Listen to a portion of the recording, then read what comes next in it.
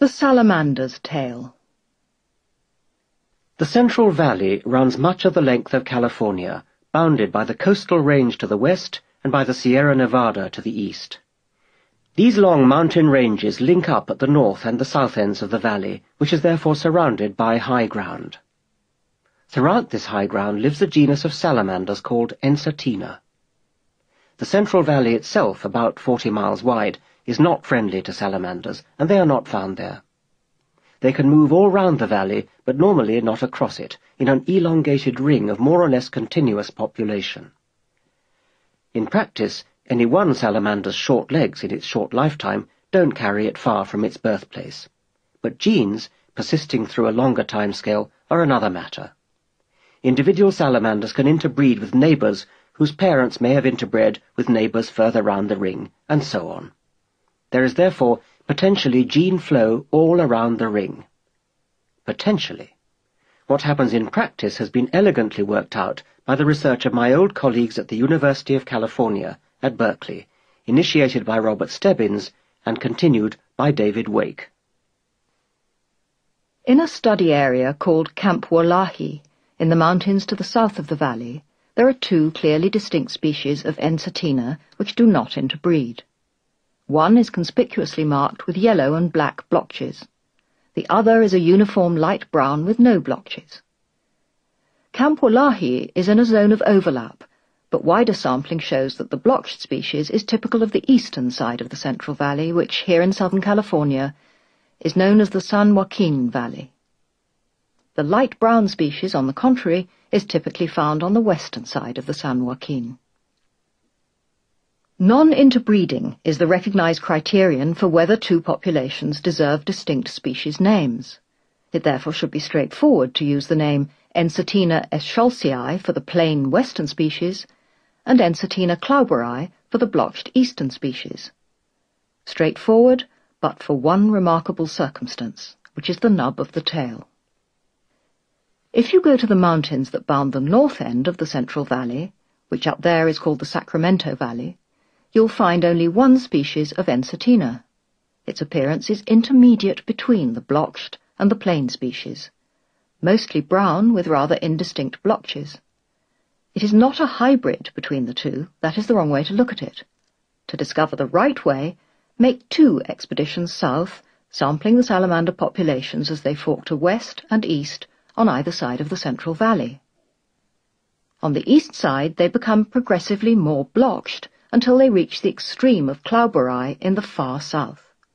On the west side, the salamanders become progressively more like the plain eschscholzii that we met in the zone of overlap at Camp Wallahi.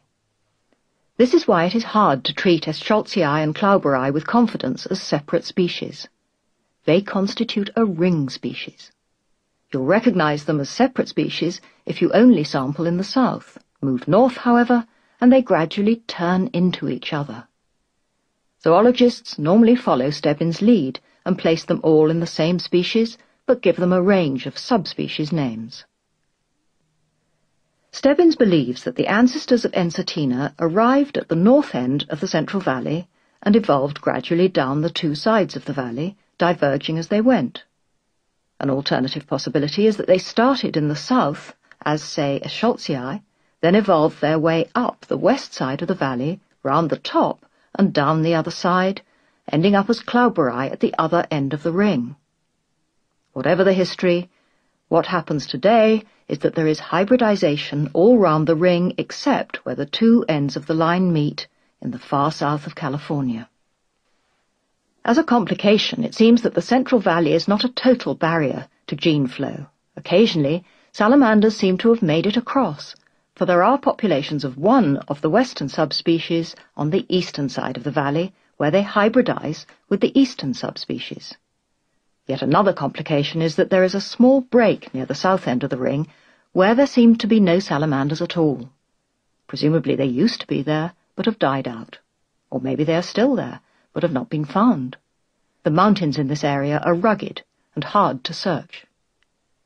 The ring is complicated, but a ring of continuous gene flow is, nevertheless, the predominant pattern in this genus, as it is with the better-known case of herring gulls and lesser black-backed gulls around the Arctic Circle. In Britain, the herring gull and the lesser black-backed gull are clearly distinct species. Anybody can tell the difference, most easily by the colour of the wingbacks. Herring gulls have silver-grey wingbacks, lesser blackbacks, dark grey, almost black. More to the point, the birds themselves can tell the difference too, for they don't hybridize, although they often meet and sometimes even breed alongside one another in mixed colonies. Zoologists therefore feel fully justified in giving them different names, Larus argentatus and Larus fuscus. But now here's the interesting observation and the point of resemblance to the salamanders. If you follow the population of herring gulls westward to North America, then on around the world, across Siberia and back to Europe again, you notice a curious fact.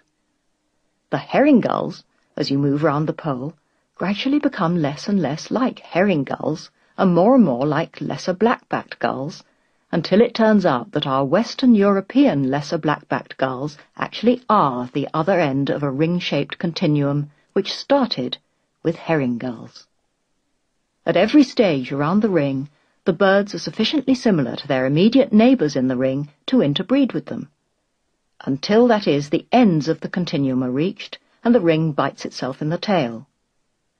The herring gull and the lesser black-backed gull in Europe never interbreed, although they are linked by a continuous series of interbreeding colleagues all the way round the other side of the world.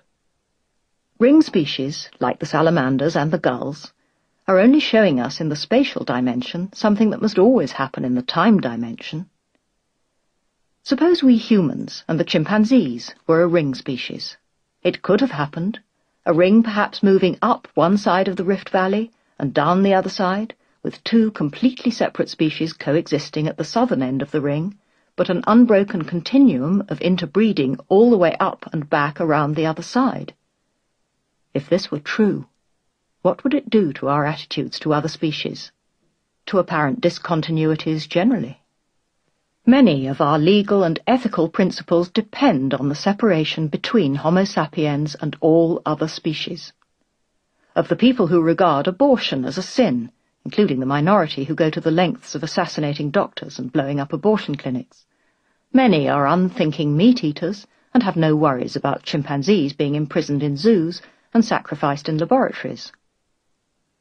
Would they think again if we could lay out a living continuum of intermediates between ourselves and chimpanzees, linked in an unbroken chain of interbreeders, like the Californian salamanders? Surely they would. Yet it is the merest accident that the intermediates all happen to be dead. It is only because of this accident that we can comfortably and easily imagine a huge gulf between our two species, or between any two species for that matter.